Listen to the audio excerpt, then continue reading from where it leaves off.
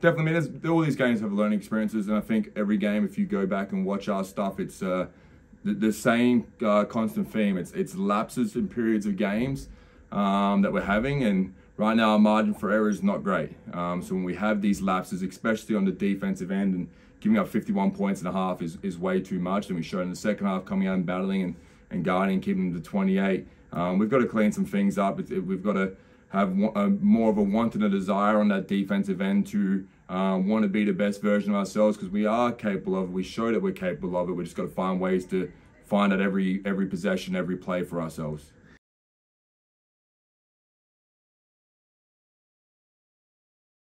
I mean, that's awesome. I mean, and I'm more proud about the response that they kept having. Obviously, going to a press, it was nice to see that worked and sped them up, and we got some good things out of it. But it was more so the response to keep battling, because at those times it's very easy to just pack it in and wait to the next one. But they continue to fight, they continue to battle, and we got something out of that, and maybe that's something we look to do a little bit more of in the future and kind of see how it plays out. But you know, the want and desire there at the end was the awesome thing to see, and we've got to find a way to get that for 40 minutes and not just small patches.